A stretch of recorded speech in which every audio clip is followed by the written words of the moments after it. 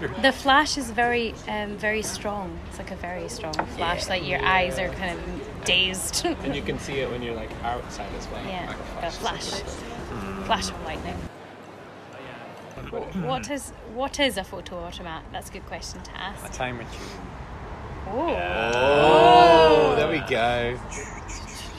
The materiality is quite nice as well in that so many digital photos just stay on a computer screen. You don't have the material object in your hand, so who's to know where these things end up? So it might be on a notice board, or do you rediscover it in 15 years' time at the bottom of a desk drawer? You also need to collectively coordinate in real time. So after the first photo where everyone just smiles, then you need to change facial expression and just agree on that like in 3 seconds.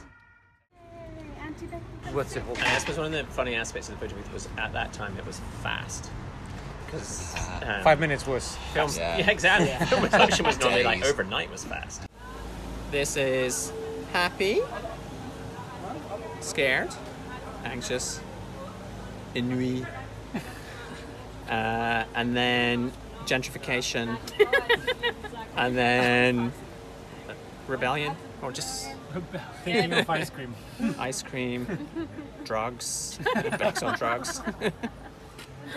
People maybe just go for the same kinds of facial expressions, like silly, happy, sad, angry. I don't agree. No? I was in Berlin 2 years ago, and we went to one of those with some friends, and we ended up doing like very weird pop culture references for our Like photos. what? A Mario Bros face, for instance. We all went Mario.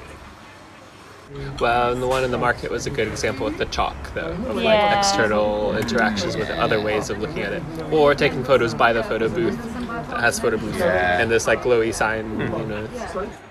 It's very different from the situation where you take a photo of you or some other like friends. Here's us and the Eiffel Tower, or here's us in Berlin. This is just us.